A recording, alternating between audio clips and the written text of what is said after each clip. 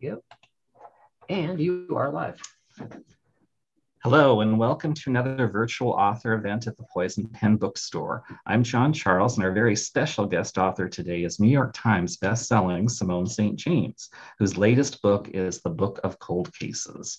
Before we begin today, I do want to let those tuning in know that the Poison Pen does have copies of Simone's latest book, and she has sent us a few precious signed book plates to include with those who are early to order their copy.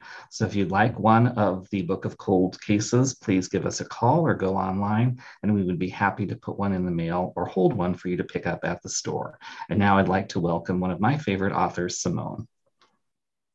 Hi, John. Hi, everybody. It's delightful to have you here, even if it's just virtually. I know. I wish I was there in person, but it's, yeah. I think Phoenix is really nice this time of year compared to where I am. So yes, that's probably true. I always like to know about the person the author was before they became a writer. So what can you tell us about yourself before you were a writer? In a way, I had always wanted to be a writer, although I had never actually seriously thought of it as like something that you could do like for real. Like it was always something I had done for myself. I'd always written my own stories and then just sort of, put them in a drawer. I'd never even considered being an author.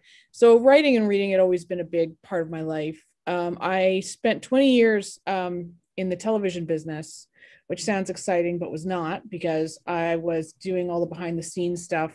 The job I did for the last 10 years of that was like literally spreadsheets. I literally had a desk job. Wow.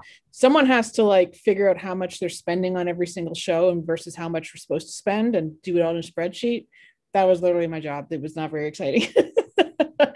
So I say I was in the television business. People are like, oh, wow. Like I was like a war correspondent or something. I was like, no, I did spreadsheets. So I had this office job, and I would do that during the day. And in the evenings, I would come home to my husband, and I would write in the evenings, and I would write on my commute, and I would write in my lunch hours. And I did that for years and years and years. Like that was something I did for a long time.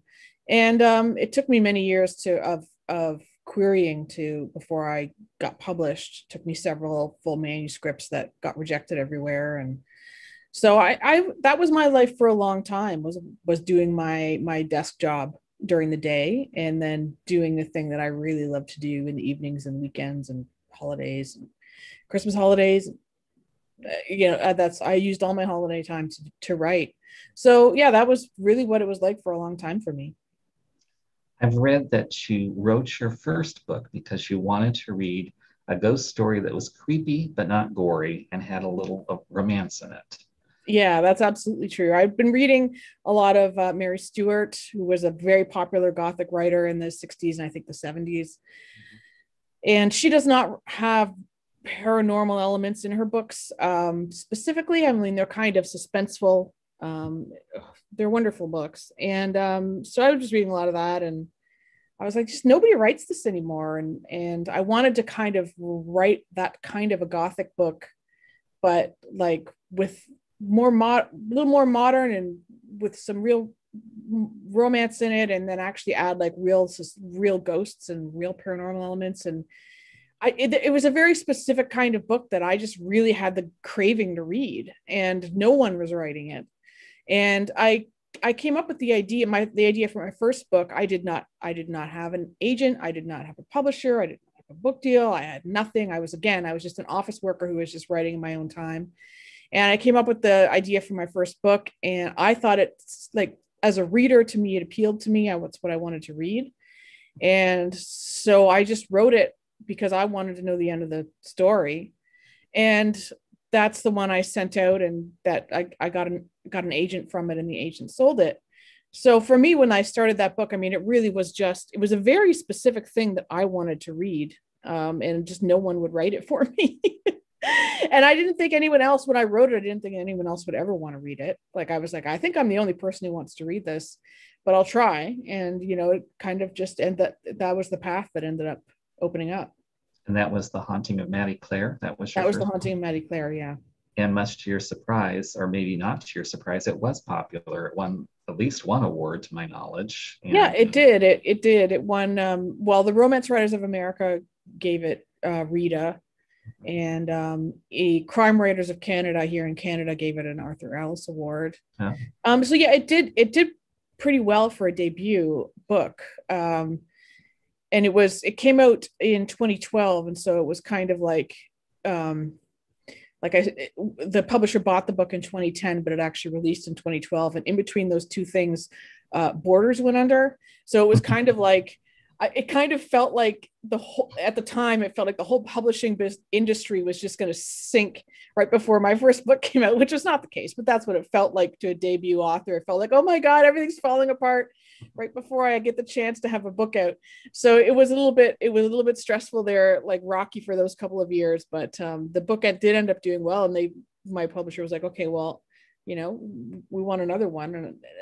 And that's kind of how the business goes. It's kind of book to book where you just like every book, you're like, do you want another one? And they're like, okay, or no. It hasn't happened yet, but at some point you're like, how about this? Does this sound good? And they go, okay. And you just kind of go from book to book. I mean, you don't really make long range plans. You just try and come up with the best ideas you can come up with one after the other and hope that they liked it.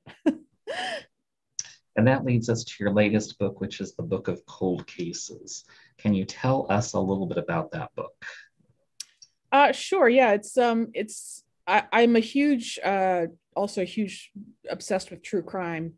And so my last couple of books, I've kind of wanted to pull my love of true crime into the mix. So it's a sort of a suspense, which has true crime mixed in again, the paranormal elements and romantic subplots. And very briefly, it's about an infamous 1970s serial murder case, which is a completely fictional case. I just completely made it up.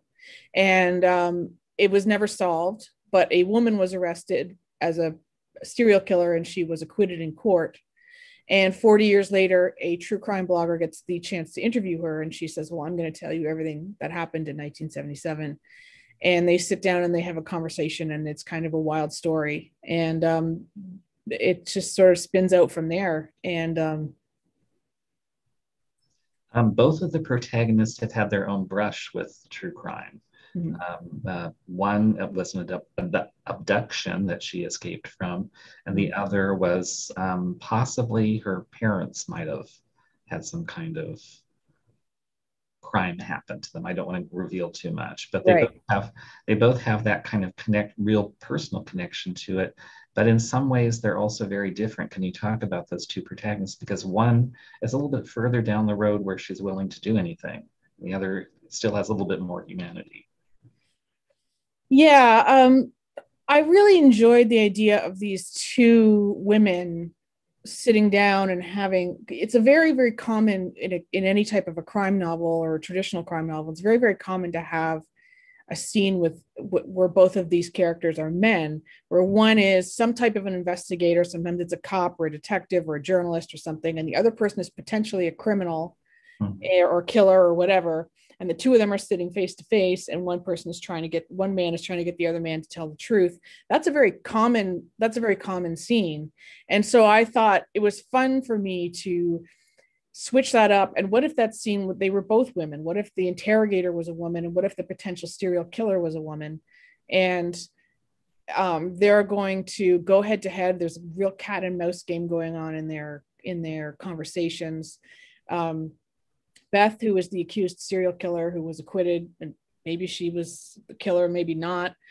She's got her own agenda, and Shay, who's the true crime blogger, is trying to figure out why Beth has agreed to talk to her and what she's after. And Beth is sort of leading her in different directions and how she answers the questions. And Shay is trying to figure out what Beth isn't telling her. And there's just I just had a lot of fun with that, because that dynamic is very different when you have two women, and how they interact is very different. So for me, it was a lot of fun to go down that road with those two characters, because it seems like heroine and villain, but they really have, like, as you say, they have more in common than you'd think. and they actually kind of each of them gets a lot out of this interaction.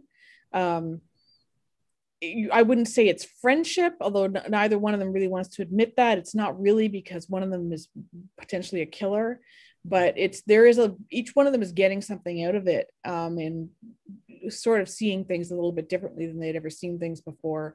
So it was a lot of fun to have those two characters be very opposites, but also in a lot of ways be mirroring each other.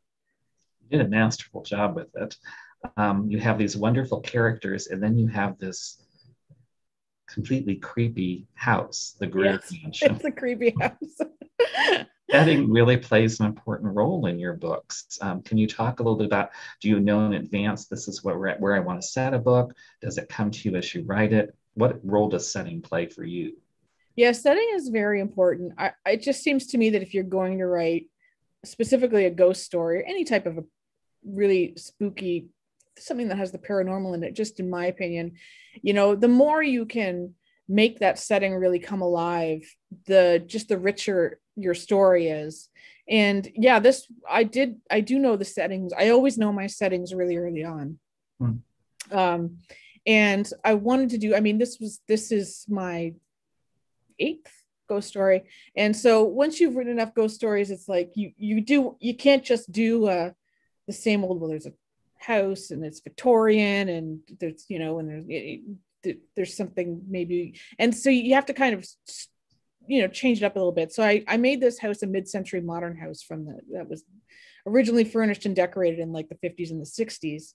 And it hasn't changed since the 60s. So I really sort of made it's a different sort of feel to it. It's got a almost modern feel to it, and yet at the same time everything in this house, including the magazines and the ashtrays and the dishes and everything, like everything is still there from the 50s and the 60s. It's still sitting there, so it sort of has this creepy feel to it. And Beth, who lives there, like when Shay meets her, of course Beth is like this sort of legendary figure where she was acquitted of being a murderer, and she comes across as this really, really, confident, like bold sort of woman, like I don't care about anything. And she's beautiful. She's still beautiful and like in her 60s, and she's just really gorgeous.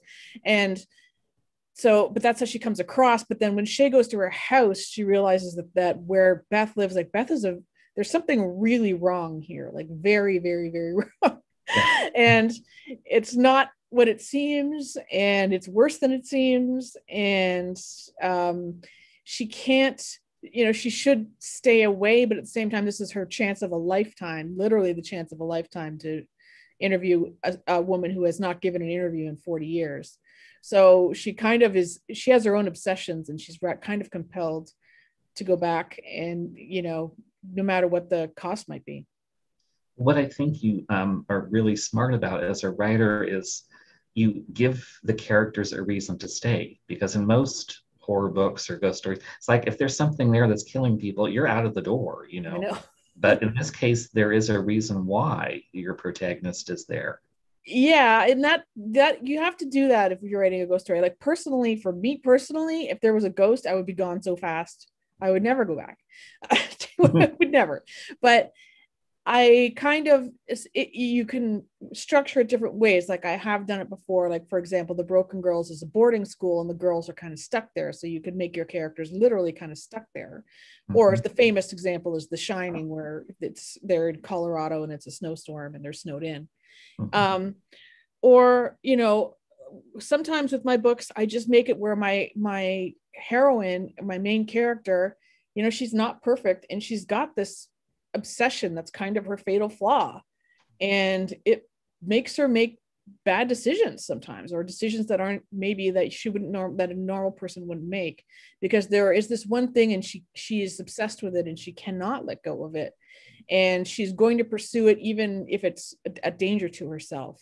So I just kind of try and motivate that, where it's like, as the reader, you might not agree with that, it might not be how you act, but this is how she acts. And human beings act oddly all the time and against their logic all the time.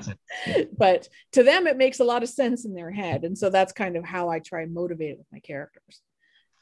The Book of Cold Cases also has a dual timeline plot. And this is, I think, the third time that you've done that. Yeah. Can you talk a little bit about, as an author, were there challenges in writing two different stories and weaving them together? Do you write one story, then the other? Do you switch back and forth? How do you approach the two storylines? Yeah, it is very challenging to do. It takes more, you can't really wing it. You have to at least have some organization going into it, a little bit of planning. I mean, I don't plan down to like individual chapters or anything like that, but you do have to have a little bit of a plan of how you're going to do this. Otherwise, it comes across as very disorganized. I don't write like one timeline and then the other and then sew them together. I write the book sequentially, chapter by chapter by chapter, going back and forth. That's how I do it. So I always know, the chapters that are happening, if I'm doing it right, will kind of mirror each other or build on each other, because that's because I'm writing them one after the other like that. And I just do that. I really do that. It's based on what the story calls for, because if you don't do a past timeline in this particular setup, then I'm going to have a book in which two women sit in a living room and have a conversation for like 100 pages, and that's really interesting. Like at the beginning, you can do that for a few pages as these two women are going back and forth, but like, and then you're just going to have Beth sitting there going, and then this happened, and then this happened, and then this happened. So really, it's just the story calls for, as a reader, if you're going to talk about murders happening in the 1970s, as a reader, you want to just be sent right back to the 1970s into that scene. You want to be there. You don't want to just hear Beth talk about it secondhand. You want to be there. So that's just how I organize whether I do a dual timeline or not, is whether, as a reader, do I want to be in this other timeline? And if I do, then I just go there. But it does take a bit of planning, and there's a whole section, again, no spoilers, but there's a whole section in the middle of the book that where you go into a past timeline and you kind of stay there for a number of chapters. And it was like, that just had to happen that way. Otherwise, again, it would have just been like a very long chunk of dialogue. So a lot of that kind of comes out organically as I'm telling the story, trying to figure out the best way to do it, which isn't always an easy answer to figure out. Now, while your books are contemporary for the most part, there are historical aspects to it. Is there any research involved on your part, or is it just from your own memory of the time period? How do you go back and research like the 70s or the 80s or Well, it's been more fun writing books that have a past timeline in the 70s or the 80s, because there are any number of people you can just ask. Mm-hmm. It's different from writing about the 1920s. Yeah. I had to do a lot more digging up of old maps and old books and old magazines and old movies and old photos. But I mean, I was born in 1974, so I don't remember 1977 when this pastime happened, but I do remember 1982 when the past timeline of the Sundown Motel happened. Mm-hmm. And again, if I just want to ask, I just want to know about the 70s, there are people who are just a few years older than me that I can just ask. And it's really, really easy to do. So I do of course I do some research. I look at, certainly researching the fashion is the most fun, mm-hmm. The fashion and the hairstyles, and that's pretty fun. In the music and the TV shows and the cars is fun. So I and of course the architecture, because it was a mid-century modern house. And so I got to research a lot of that. So it's actually it's a lot easier to do. It's kind of fun to do those timelines that are in the more recent past also, because it feels very modern, but it's before internet, yes. Cell phones, right? So you get to go back into that era before those things. And so it feels different from this era, but at the same time, it feels very modern. So I find it a lot of fun to write in those more recent eras. It also makes solving the crime a little bit more challenging, because you can't just Google something or do DNA testing or something. Yeah. And, it is a challenge, because it's hard, in the present timeline, it's hard to get away from just scenes of your character Googling things. Mm-hmm. It's not very interesting to read, but that's realistically probably what would happen a lot of the time. So when you go into the more recent timeline, like, you have people who have to like get in their car and go talk to someone, or call somebody up, or have a conversation, or go to the library and look something up, or or go to, a reporter has to go talk to people, or whatever it is. So you get to put a little more action on the page in those days. And you can do that, of course, in present timelines, but there's a certain point where, your reader's going to be like, wouldn't this person just like look this up, or text this person or whatever? So you have to balance that. It's different if you're writing, like, I don't write police, like my main characters are not cops. I don't write police procedurals. A police procedural to me is always interesting to read. Like I'll read about a cop looking things up, or I don't know what, because I don't know anything about that life. So that's interesting to me, but I don't write about in the inner workings of cops. So my character is a blogger. So to write about her just looking something up and writing a blog about it is like the least interesting book. So I have to try find ways to mix it up.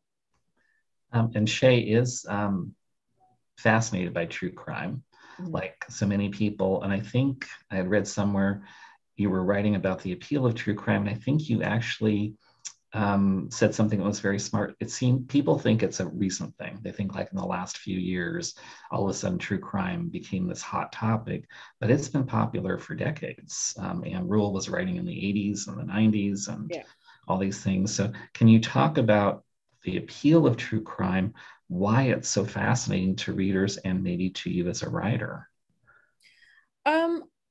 Yeah, I think that, I think that true crime has been popular for decades. I think that what's changed in the last maybe decade or so is that we've just all decided it's more acceptable to talk about it.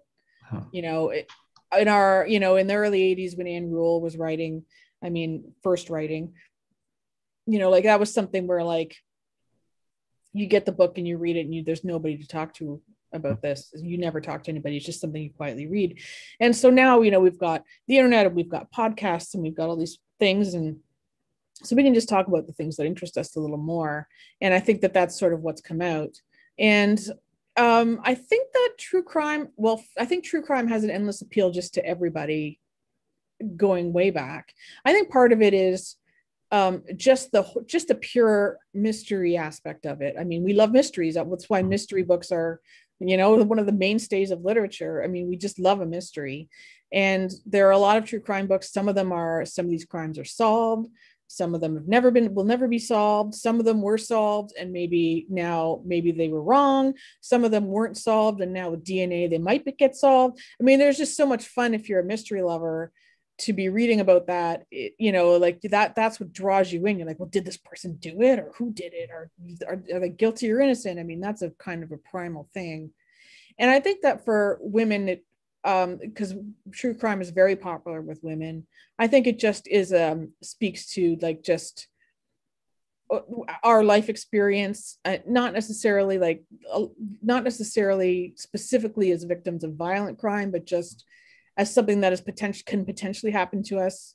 And from a very young age, you get taught from a very young age, like, don't walk alone at night, don't go to a party and get drunk with a bunch of strangers. Like, that's just, there's all these various safety things that girls learn very early and they have to keep in mind for their whole life. And I think that true crime sort of is part of how we process that and how we process, how we have to go through the world.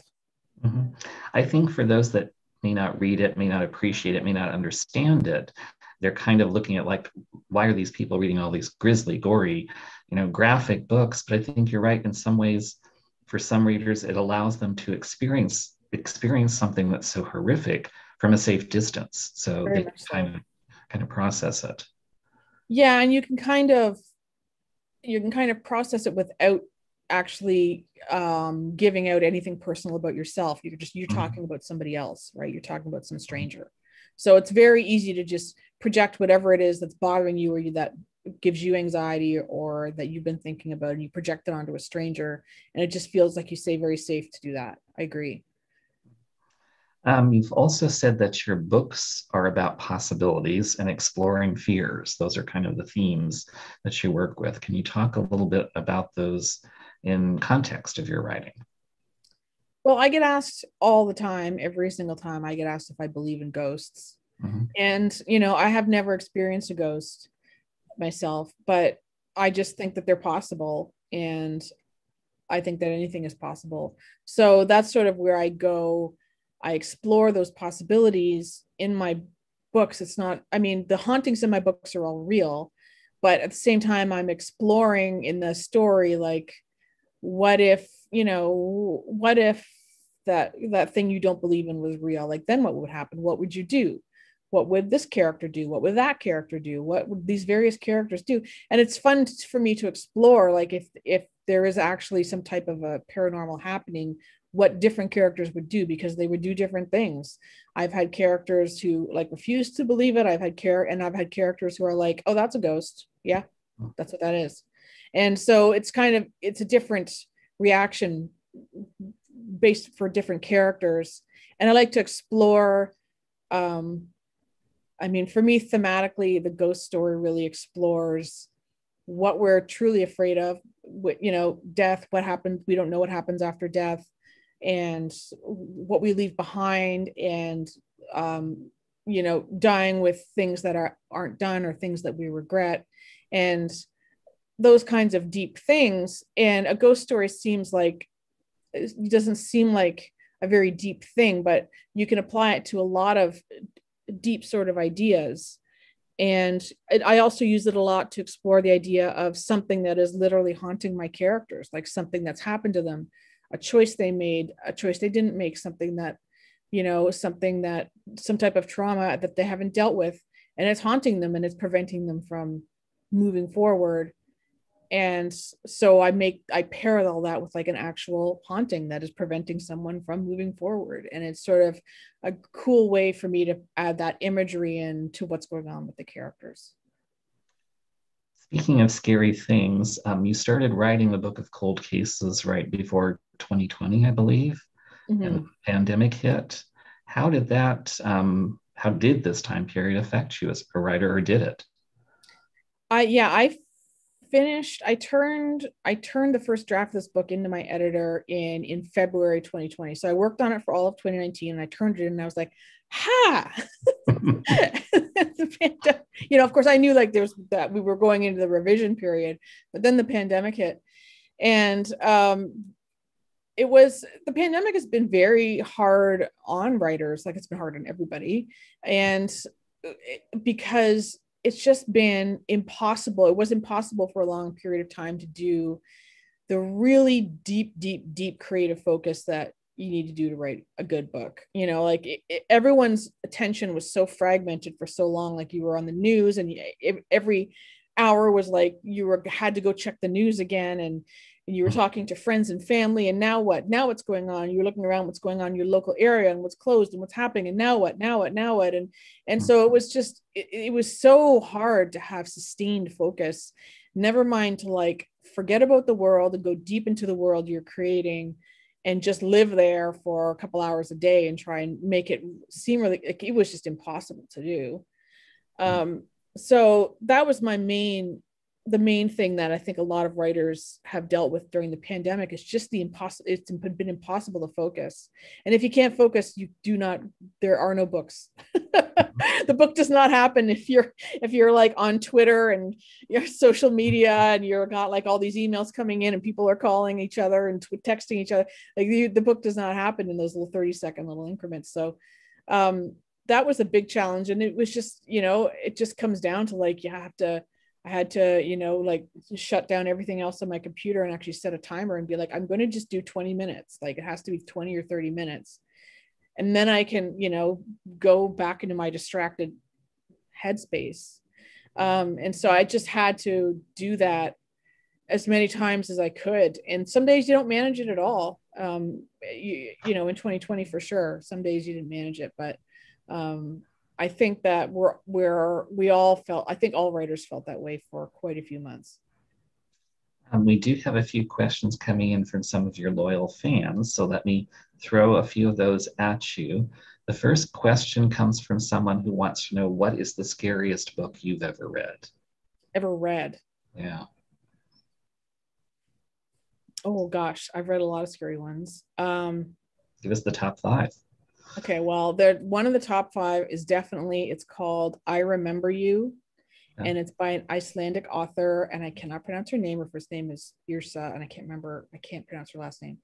And it takes place in Iceland. It's a recent book within the last 10 years or so. It takes place in Iceland, and it's about a couple who buys a remote house in Iceland in the middle of nowhere, and they go out there and they're going to just live there and renovate it while they renovate it. And they're in the middle of nowhere renovating this house, and there's something in the house, and they're in the middle of nowhere.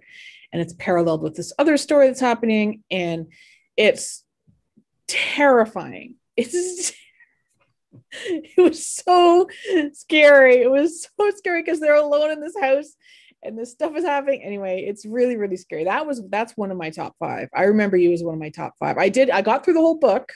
I didn't get so scared that I bailed on it, but that's one of my top five for sure. That would be one of them. There's another question kind of similar. This person would like to know, do you have a favorite true crime writer or case, I guess? Mystery? Well, as far as books go, I mean, In Cold Blood is so good.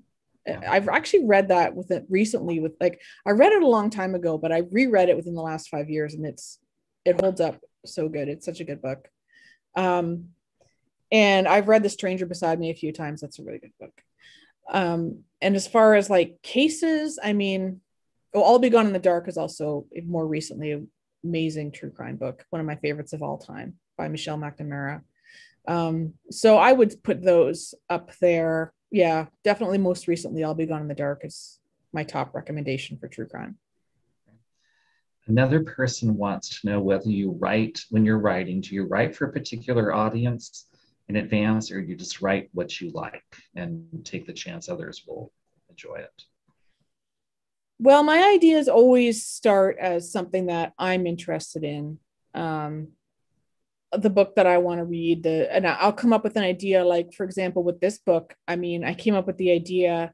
I thought, what if you had like this potential, like terrifying, dangerous serial killer, but it was a woman, but she, and you get this interview with this woman who's maybe a serial killer, but she was acquitted.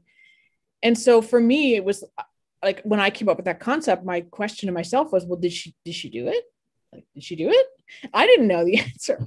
So a lot of times the germ of the idea is just something I want to read. And I think, man, if I had that book, I would read that. Like I would read that 100%. So that's just where my original sort of germ comes from. And from there, when you're a published author, you can't just go on these little flights of fancy. You have to actually talk to your publisher and say, I'm interested in this. Are you? Am I wrong? And they either say yes or no. I have to say they usually are I get rejected rarely so by them, but I go to them and I say, oh, this sounds interesting to me. Does it sound interesting to you? And my editor will say, yeah, absolutely. You should write that. So it's a bit of a mix. It always starts out as something I want to read. And then from there, if I'm lucky, my publisher likes it as well, or my editor likes it as well. And then it kind of goes through stages from there where it's like, I'll kind of pitch a very simple idea, like the one I just said, like just like a couple of lines, and my editor will be like, I like that idea. And from there, I need to come up with a more detailed sort of treatment of who these characters are, where it's set, what the answer to the mystery might be. I have to do a bit of a synopsis. And that's just, and I have to, my publisher has to approve that too, because they need to know that I have a kind of a grip on where this story is going. Otherwise, they're going to sit and wait a year, and I turn in something at the end of a whole year, and the entire thing doesn't work, or it's got some crazy ending or something, and there's a whole bunch of work that has to get redone. So I do have to give them a bit of a very brief, like high level outline of where things are going to go, and they go, yeah, that sounds good, go ahead. And then I spend a year. So it's always a mix between what I want and what my publisher. Not only does my editor have to like it, but she has to think that people will buy it. If people don't buy the book, she's out of a job. We're both out of a job. So that part is kind of that's where her expertise comes in. I think for those that are thinking of a writing career, it also depends, like in your case, you've established a track record. For somebody that's brand new, it's going to be more difficult to sell an idea that may be out of the box But if you like your books have shown that there are readers, it's a little bit easier. It's not always the easiest, but you can kind of say, yeah, there's. Yeah. And again, like I could come up with an idea that my publisher thinks will not sell. Like, after Maddie Claire, after I sent them Maddie Claire, they asked me to pitch another idea, and I pitched them a vampire idea, and they said no. And at that time, because that was 2010, so that was Twilight time, right? Vampires were So, hot. Yeah. so I pitched them, and my vampire idea was not a Twilight type vampire. It was like a really, really scary vampire. And they were like, if we put out a vampire book in 2010, no one will buy it. There will be no sales. No, it's not a single person will buy this book. We're all finished. So, because it's Twilight, every vampire book is just Twilight. That's it. And that was kind of fair enough, So, I mean, I probably should pitch them another vampire book because now it's 12 years later. But at the time, like that's why I say, like, it's not just, oh, that sounds good, but they kind of have to look at the market as it sits in that moment and say, like, a vampire book will just tank at this point. So I can come up with stuff that's interesting, but a publisher can still think, well, no, like this will not sell, and that they just can't publish books that they don't think will sell. They're not always right. They don't know. Yeah. They don't know, everything. Yeah. But they make pretty educated guesses based on what's selling for them at the moment and what's selling, so they have a lot more data than I do for sure. So they make kind of educated guesses on that. Another question from a reader is, do you have a strategy, or how do you build tension and suspense in your writing? The main way that I do it, honestly, is with revisions. Yeah. The book that you read it doesn't just flow onto the page like that. The first draft is terrible. It's got a bunch of junky scenes in it. It's got a bunch of clunky dialogue in it. It's got even sometimes subplots and characters that just don't work, and I have to rip them out. So, going through it myself and going, I can already tell these things don't work. I have to fix it. And then I go through it and I revise it as much as I can before I turn it into my editor. And then my editor goes through it and she says, you got all this right, but this part over here still needs to get fixed. So there's a lot of revision that goes in. It is far from what my first draft looked like.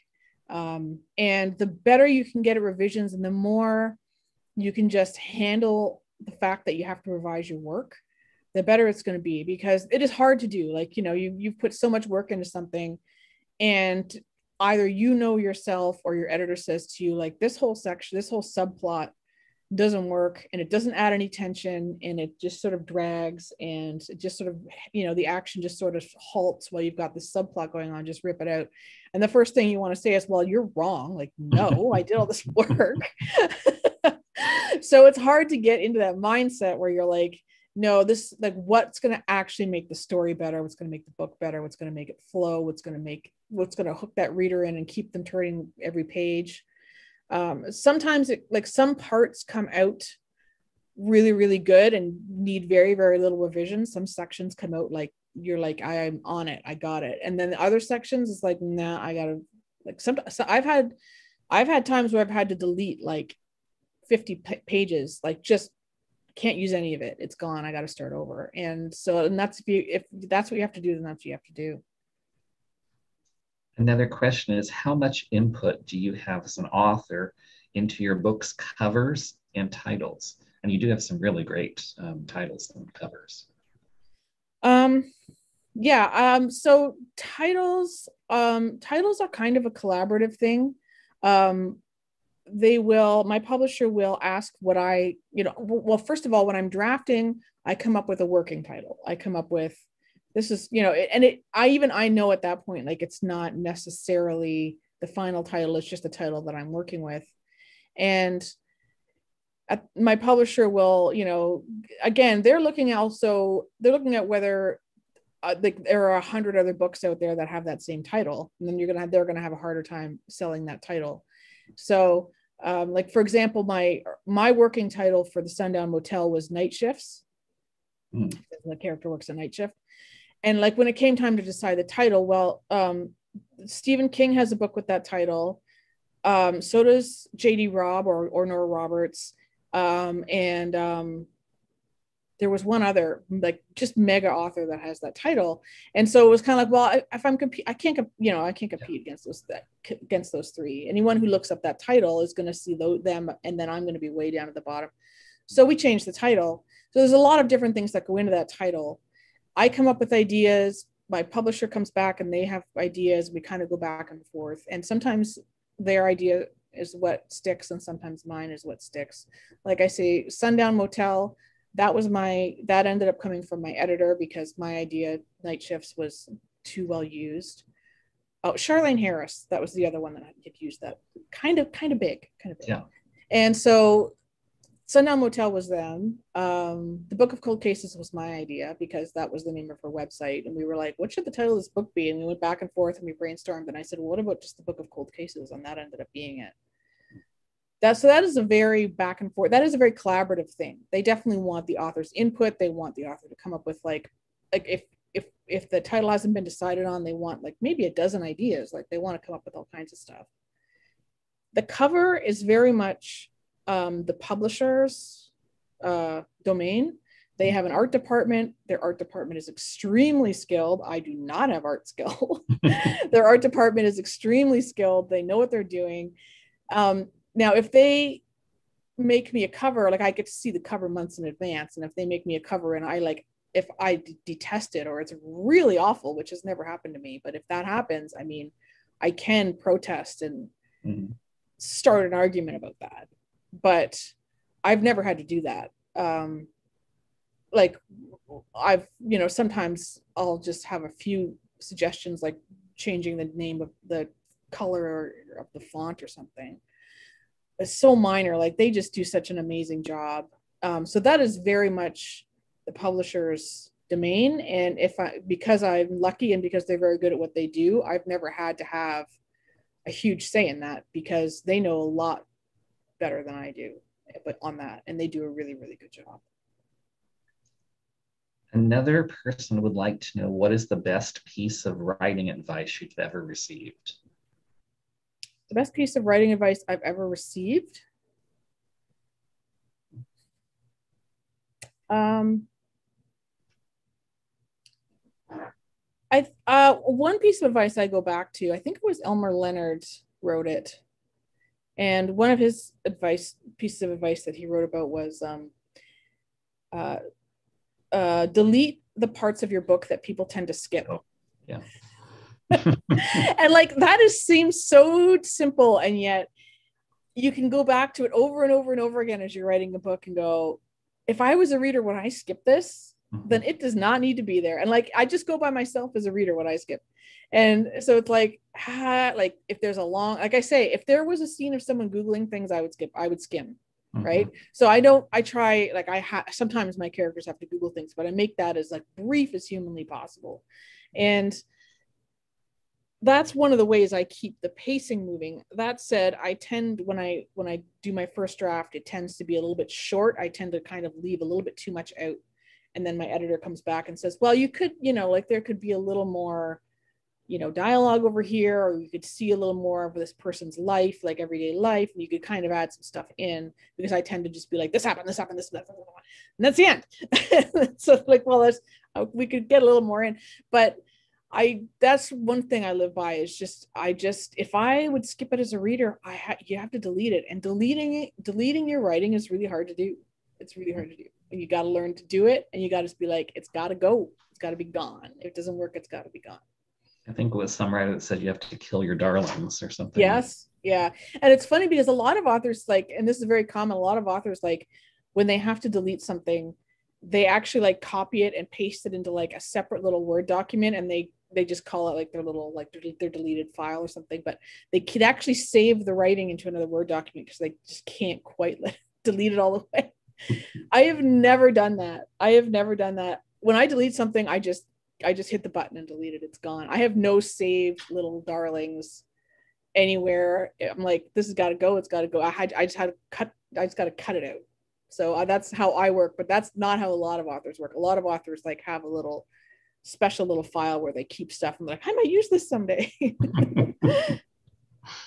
Another one of your readers wants to know, what is your relationship with social media, and do you have a favorite platform as an author? Yeah, social media. I do enjoy social media to an extent. I enjoyed it a lot more once I learned my own boundaries and just set them and stuck to them. Um, I don't go on for too long. I don't, I don't get too sucked into it. I don't get sucked into like online debates or online arguments or anything like that. Anything that's going on about the publishing business, I just like stay out of it, all of that. So for me, social media is like, it's basically just another way for readers to reach me. So if, because I get the odd Facebook message, or I get the odd Instagram message, or I get the odd Twitter message, or they just at me on Twitter. And it's just a reader saying, I really like this book. And so for me, I've just learned to see it as another way for readers to just say hi. And as long as I keep that front and center in my mind, I think that it stays a little more enjoyable. And my favorite platform, I actually really like Instagram. It's been really nice. I have a lot of readers on Instagram in the last few years, and they're really enthusiastic. So that's actually turned out to be quite a nice place to be. There's a few more questions. One person would like to know whether your parents and family are supportive of your reading and writing, or did you get a lot of support early on, I guess? Yeah, my family was never a huge like literary family. It wasn't like I had any like role models where they would think that I would be a writer. But um, you know, my parents, mostly what they did was they just absolutely did not monitor what I read at all whatsoever. So my mom would take me to the library and I would check out whatever I wanted. And she never even looked at what I was checking out. And she was just like, you just pick something. And I would just check out whatever I wanted. So that was one of the things that my mom did, was she really let me just explore whatever I wanted to read without her opinion or saying you can't or this or that. So, I mean, I just read whatever I wanted. And when it came time to be a writer, my mom was very supportive. And my family was very supportive of it. And I think that when I first got published, they were all pretty surprised. I think that any family would be, where they're kind of like, because they hear from me for years, and I'm like, yeah, I'm writing something, and they're like, good for you. And then I'm like, no, I was a publisher, and they're like, really, like a real one? Because none of them had read anything I'd written. I had never offered. I was like, you can't, you can't read this. So they were just kind of like supportive, like in theory. They're like, yeah, you should do whatever makes you happy. And then I was like, someone's actually going to publish this? And you get a lot of questions where it's like, is it like a real publisher? Is it a real publisher? Yeah, like a real one in New York. So it took a little while for them to figure that out, that like a real publisher was going to publish it. But they're excited. And my sister buys all my books and puts them on her shelf, and she has them on her shelf, and they've been great. So is my husband has been a huge supporter from day one. I like that. It's really important to have that. It's just 1,000 times harder if you don't have that. Another person would like to know whether you're a night person or a morning person, and when do you write? I'm a morning person. I'm freshest in the morning. I get up pretty early and I'm freshest in the morning. I don't always write in the morning, but usually when I do, that's my best writing. So, that was why it was hard for me when I still had a day job, because I had to get up and go to work, and I would have ideas buzzing through my head, and I had to wait until I got all the way home and then ate dinner, and then it was the evening before I could actually write stuff down. I would have a spiral notebook with me, but to put in any serious time writing, I always had to wait while I was thinking about stuff. So since I've been a full-time writer, really what I do is because I couldn't do it for so many years, I just let my creativity tell me what it needs to do. So if I wake up and I've got an idea and it's kind of cooking, but I'm not ready to actually write it down yet, then I'll just go about my day. And then maybe after lunch, I'll sit down and I'll be ready. I'll know like what sentence I'm going to start with. And other days I wake up and it's like, I'm just going to sit down and do it. I'll just have a cup of coffee and that's the only thing and I'm ready to go. So because I have that luxury now, I let my creativity tell me when it needs to work. And it's not always the same time every day. I certainly am not a night person. Like I would never be writing at 2 a.m. I am asleep at 2 a.m. Some writers are night owls and that's when they work, but that is definitely not me. I have no creativity in the middle of the night at all. I'd say my creativity is highest in the morning and during the day. We have a couple that I'm going to roll into one kind of question. They want to know, what have you read? You've mentioned some books that scare you, but what have you read recently that you enjoyed? What is currently on your nightstand? I recently enjoyed a book called A Flicker in the Dark by Stacey Willingham. It was a debut book that came out in January. I think it hit like lists and it did really well. So I read it. It was really, really good. It's about this grown woman whose father was a serial killer, was put into prison as a serial killer. And there's like a whole present timeline. I'm not going to give anything away, but it's like a serial killer thriller. Really well done. I enjoyed that quite a bit. That one did really well. On my nightstand right now, I just started, it's called Chasing the Boogeyman. Richard Chismar is the author. Yeah. I'm only a couple chapters in. It's fantastic, but I picked it up because it is kind of like it's like a true crime. I don't think there's paranormal in it unless there's something that's going to surprise me later in this book. But it's like a true crime thriller, and it's really, really cleverly constructed. Where it seems like it's a real case, and you're kind of Googling, going, is he writing about a real case? Because this is a novel, like it's supposed to be a novel, but it seems really real. So if you love true crime, I definitely recommend that one. I'm not done it yet, but it's definitely sucked me right in. It's really creatively done. What are you working on now, or what can we expect from you as a writer? My next book is pretty much done. We have agreed on a title, although I have not been given the go ahead to give it out. I'm not sure of the date yet. But I will say that this next one is a single timeline, and because just that's how the story went. And it's about a couple that takes a wrong turn and they pick up the wrong hitchhiker on the wrong road, and things go worse from there. So it's a real adventure, and it's another ghost story again. And so yeah, it was a lot of fun to write. So I'm looking forward to that. It sounds fantastic. I can't believe we're already out of time. You've just been a fascinating author. Before we conclude, I do want to let people know. I know people are sometimes hesitant. If you're like me, you're a reading chicken. You don't really want to read books that scare you, especially if they're might be too graphic or too gory. But I can honestly assure you, I am a reading chicken, and I love Simone's books. And her latest one, The Book of Cold Cases, was amazing. I finished it in one day. And then when I went around the house that night, turning out lights and getting ready to go to sleep, I thought about it for a minute and I said, I'm going to sleep with the whole light on.